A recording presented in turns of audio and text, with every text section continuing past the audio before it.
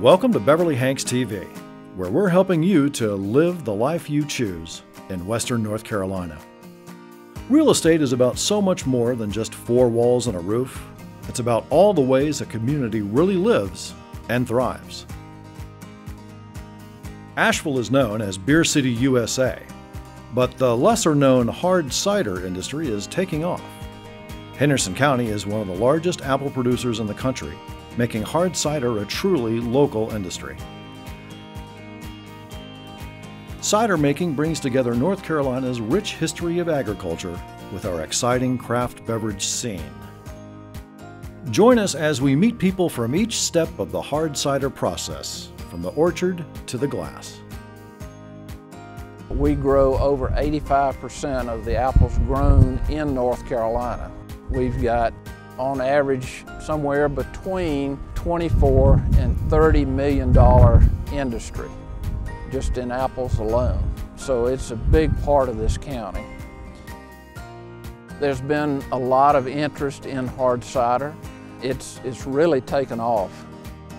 And a lot of folks like it because they really don't like a wine or a beer, so this is kind of in between. We really started a cidery because of an absence of any cider in this area. We were the first cidery to start in this area, and it's a huge apple growing region. This area has really taken off for beer. And we're all cider drinkers, and we were wondering, why are there no cideries in this area? Well, Noble Cider, we had kind of a mission in the beginning that we talked about of using all local fruit and keeping that within the community. So we use local apples from just down the road. We press them, we turn them into hard cider, and we send them out the door. So we're really in control of the process from fruit to glass. And it's great to be able to see an apple turn into your final product. And that's kind of been our mission from the beginning.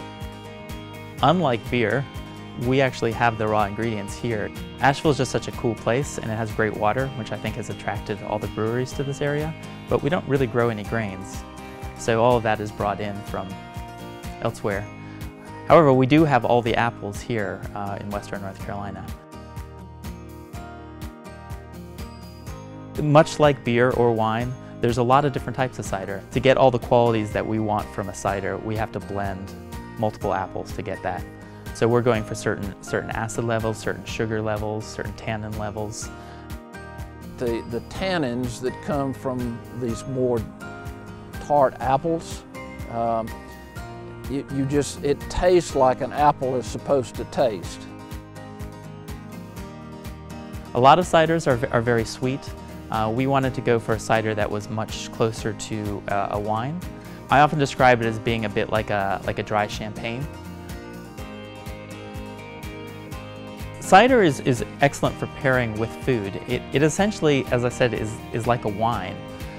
So in a lot of ways it pairs with food better than beer. We find a lot of chefs actually cook with it. There's a lot of restaurants in town using our cider in various dishes. There is a bunch of restaurants pushing local ingredients. It helps the entire town survive, as well as puts a fresh product on our plate. We like to support as many of them as we can. We chose Noble Hard Cider because there's such a huge calling for hard cider. It's a gluten-free item that people have been asking for.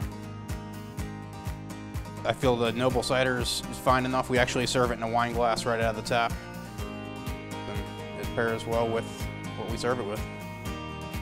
Noble Cider is a great pairing with fish, and it also pairs up with our 10-ounce grilled bone-in pork chop. It's served with a vanilla maple bacon butter and sweet potato hash, and it has some nice acidities that go well with the richness of the pork.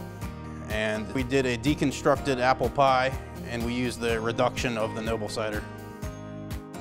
We've had a lot of support from the local apple growers. The Apple Growing Association has been great.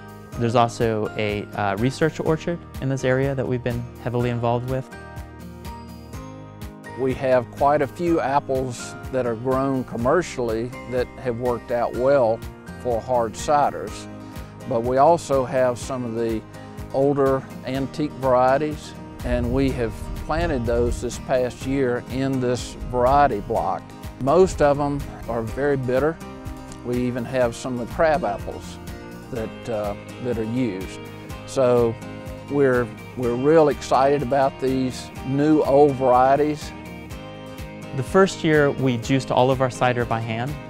Last year we juiced some of it by hand. Most of it we had juiced by a local apple processing company called Beverage.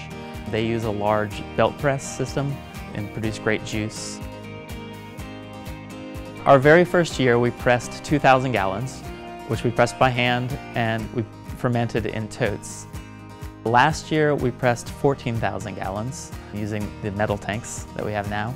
This season we're hoping to press 30 to 40,000 gallons, and we will do most of it here. We will at some point be moving to a much larger space, which will allow us to increase production even more. Moving forward, with the huge demand of cider, we continue to carry it and offer several different kinds. I like it and our guests like it. It's doing very well here. People really like cider. There's a whole sort of cider movement going on right now. I think this is going to become another area where people come and see cider. It's going to be a draw, much like there's many different types of beers. There's many different types of ciders from all different regions to kind of explore.